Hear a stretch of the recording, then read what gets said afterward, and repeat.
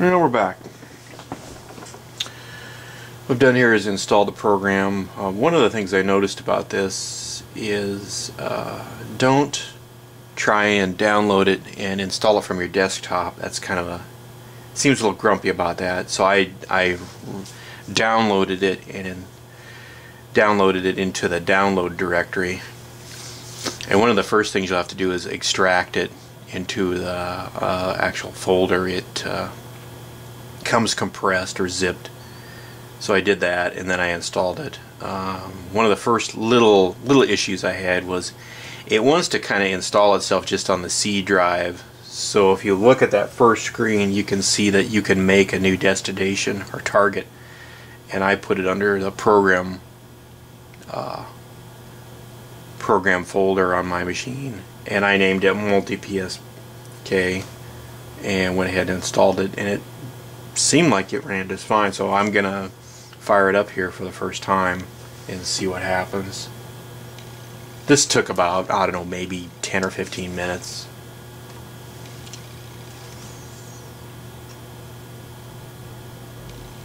Okie dokie. Well, they were right. It is a little, I don't know, not wordy, but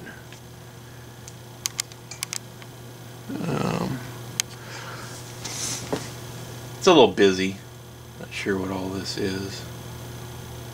From what I understand, this is a sort of a limited or crippled version.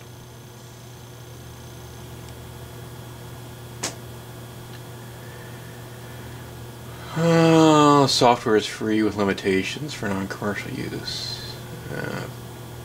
It's got the versions and stuff. Looks like, yeah, these are all buttons. They have sort of context to help.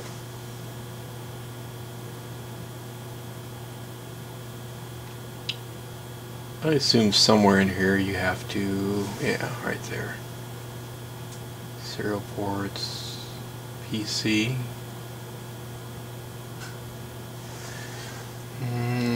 Okay, here's some stuff about the sound card. Okay, so you might need to set this here. There's sound card input and sound card output. This is kind of, it must have sniffed this out and figured it out itself on mine anyway. You keep in mind that this program is intended to transmit also, but some of these other features are features people could use. Well, it looks like that's kind of the startup screen, so the get going screen here. Well, okay. Well, unfortunately, I've got about an hour to wait before I can use this, so it's pretty buttony. Here's the fax. I don't know. Yeah, you really can't see this terribly well. I'm sorry. There's the fax mode there, and some of the stuff it pertains to. Yeah, it looks like that changes around. This must be the fax image window, and this is what's called looks like the waterfall screen. Let me see if I can make that. No, it's doing something. What that is kind of a representation of the audio out of your radio. You would see carriers there, like here is a carrier. There's also a sort of a different mode or spectrum mode.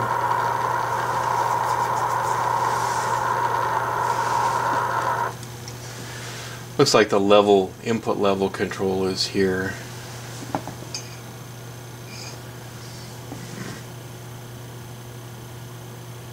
Videotaping your computer screen is really kind of a pain in the butt. Yeah, let's switch it back to what they call the waterfall mode. So what I'm going to do is just try and connect the output of my Grundig to the input of the computer. Probably have to adjust the levels a little bit.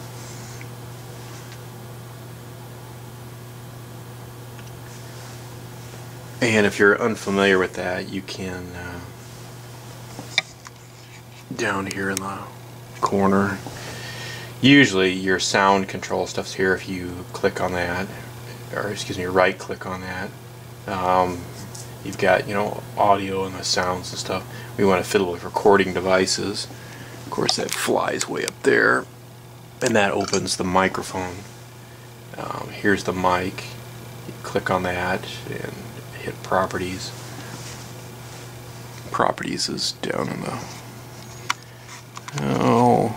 about down there. And let me do that again for you. You probably know this already. Preaching at the choir.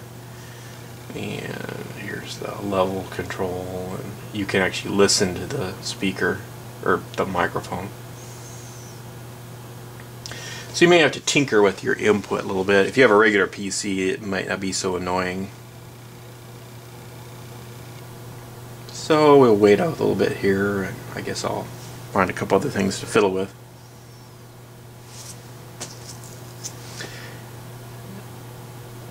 Watched pot never boils, so this is actually this kind of stuff always happens to me. I get excited about something, and sure as heck there's some little roadblock, and it's usually something really annoyingly dumb, like I can't listen to this because they're scheduled. Okie dokie. Well, I'll tell you what. You have a comment or you have a question? Well, if you have a question about the software, I'm not going to be able to help you too much. My software question days are kind of done. So, we'll see if we can get this to work. It appears to want to work, and like I said, I guess I can hear things coming into the radio. It looks like it's trying to paint the screen.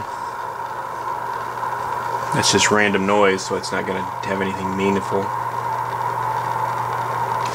Looks like right in here there are some other controls. I don't know if you can see that real well or not. Yeah. We'll zoom up here. It looks like there are a number of other controls. Like maybe you can save and print, and I'm not sure what these are. The stop and other things. Well, actually, this has a kind of an interesting synchronize the current picture when the white band transmitted just before the picture itself, and takes the IOC. That's kind of clever help. If you hover, it sort of shows it on IOC. To look up what IOC is. Yeah, limited version. So apparently there's a crippled version of this program. And of course that's what I got a hold of. I don't know what it costs to register. I might look that up and see. I suppose we could, just for fun. If you want to hang in there a minute. I can just shut that off. Yes, I'm sure.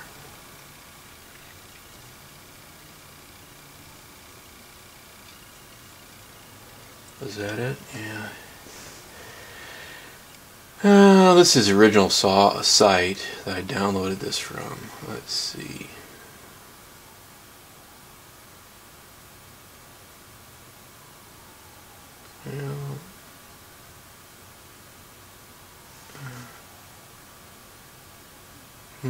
There might be some kind of help or installation help there. I'm not sure what that is. It's some sort of a zip file. And there's some other, actually there's some other stuff down here I didn't really look at.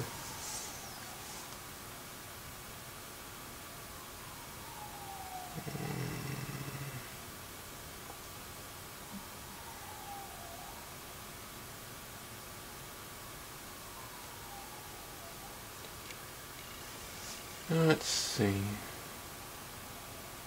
Well, I don't see anything about... Thought maybe there would be something about the cost of the fancy version, but I don't see anything right off the bat. Let me shut you off here and do some snooping around. I'll be back in a little bit. Take it easy.